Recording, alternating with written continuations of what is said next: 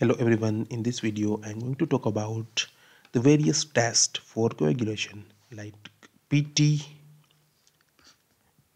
INR and aPTT. Most of the time when we see this test, we get confused because as a gynecologist it is actually not easy to remember all the pathophysiology behind this test. So what I have done is I have just made it easy, right? So let's start with the pathophysiology of coagulation in very simple way. First of all, the goal of coagulation pathway is to make the fibrin, and fibrin will do what? Fibrin will just incorporate the platelets inside it. It will make a mesh and the clot will be formed. Why we need to make the clot? Because we need hemostasis.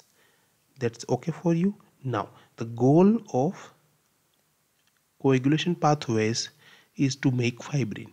Now fibrin is made from the fibrinogen, but who makes the fibrinogen into fibrin?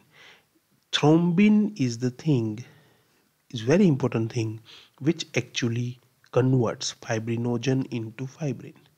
Now this is the activation cascade. That means one factor gets activated, it in turn activates another one, and that another one in turns activates the other one, right? So this is how the pathway goes on. So the thrombin is the thing which is going to convert fibrinogen into fibrin, right? So now the goal of coagulation pathway is to generate thrombin. Thrombin is nothing but an activated form of prothrombin. So the goal of pathways is what? Generation of activated thrombin, right? Now this goal can be achieved by two types of pathway. The first one is intrinsic pathway and the another one is extrinsic pathway. What will happen in extrinsic pathway? Extrinsic pathway is triggered by the external factors like trauma, tissue releases. When there is a trauma, tissue factor will be released inside the blood and it will be exposed. At that time extrinsic pathway will activate, and to activate the extrinsic pathway, the first factor will be factor number 7. Factor number 7 will be activated, and this factor number 7 will directly, with the help of factor 5, activate factor 10, and that factor 10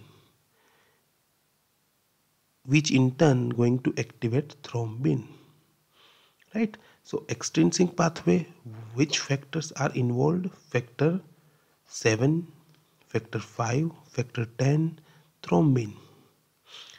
Now the another pathway is intrinsic pathway.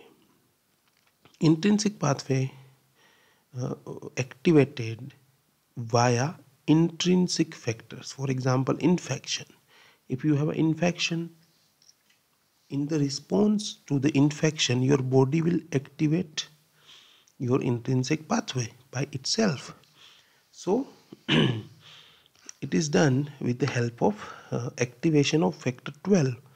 Then the 12 will convert the factor 11, then 11 will convert the factor 9, and the 9th factor will convert again or activate factor 10. So again, what I'm talking to you is both of this pathway will converge at the level of factor 10, and this activated factor 10 will convert prothrombin into thrombin, then thrombin is going to convert fibrinogen into fibrin. That's it. It's very simple, right? Now what is PT, aPTT and INR? PT is a measurement of prothrombin time, right? It means that the time taken by the blood to form a clot after it is exposed to the tissue. right? So what it measures? It measures extrinsic pathway plus common pathway combinedly, and the coagulation factors that are associated with extrinsic pathway and common pathways are factor 10, 7, 5, prothrombin, and fibrinogen. Right? What happens into the lab when you give sample for PT? It's very important. If you understand this thing, then there will be no problem in understanding the PT and aPTT. Right? The blood is taken from the vein and it is taken into a special vial called citrate vial. This citrate vial is looks like this, right? Is a universal color for that vial. Okay, it is a bluish color. Now this citrate vial contains sodium citrate 3.2%. So it chelates the calcium, and calcium is a very important for all the factors of coagulation.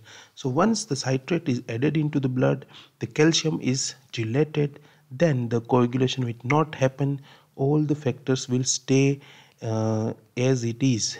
Okay, it will not activated, right? So the calcium will be chelated. Now this blood is going to into the laboratory. Okay, so what are those factors? They dependent on the vitamin K and calcium, factor 2, 7, factor 9 and factor 10, right? Now this blood reaches to the lab. It is kept at 37 body temperature. It is centrifuged. The plasma is separated, plasma taken out, excess calcium is added. So the effect is now reversed. Okay, when you add the calcium in extra amount, it will just reverse its effect. Now the tissue factor is also added. Once you add the tissue factor, then the coagulation will start. Then the time is measured when the clot is seen visibly, right? Visual inspection is there. So it will take I think 12 to 13 second time, it is which is a normal time, right? Now ratio is what? Ratio is we are comparing the PT of a test to a PT of a normal person, right? So it is to standardize the lab work, nothing else. So what we will do, the INR ratio, in INR ratio there will be the ratio of PT of the test sample and the PT of the control sample. Okay, it should be less than 1.1. If it is more than 1.1, that means coagulation is not enough. Or sometimes warfarin kind of drugs, which are blood thinners basically, which inhibit vitamin K, and all this thing will lead to what? Delay in the extrinsic and common pathway, and that's why the PT and INR will be increased in these kind of cases. Right? Now the second thing is aPTT. What is aPTT? It is activated prothrombin time. Right? Activated prothrombin time. It tests what? It tests intrinsic pathway and common pathway. So the PT was testing extrinsic pathway, but aPTT is testing intrinsic pathway. That's it.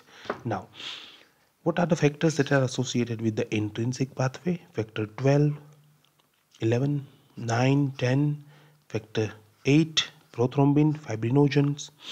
All these factors are tested. Now, how the test is done? Again, the same thing, taken the blood in the citrate vial, and the citrate vial comes into the lab, centrifuged, plasma is separated. Now we need to activate the intrinsic pathway. If you need to activate the intrinsic pathway, you need some substances like silica and kaolin. Once you add silica and kaolin, it will activate the intrinsic pathway, and then we will see in how much time the blood clot is formed. Right, so PT measures the extrinsic and common, aPTT measures the intrinsic and common pathway. Now if you have only PT is increased, that means the extrinsic pathway is in problem, and then there will be factor deficiency of the factor 7 tissue factor will be considered. If you have only aPTT is increased, that means you have the certain factors are deficient, like what? Like factor 12, 11, 9. Okay, and hemophilia, in which these factors are not generated in an amount, aPTT will be increased. Now if both are increased, that means we know that something is going to be problem with common pathways, like right, thrombin activation. So this is how you interpret the results of PT and aPTT both. I think it's enough. Thank you, friends.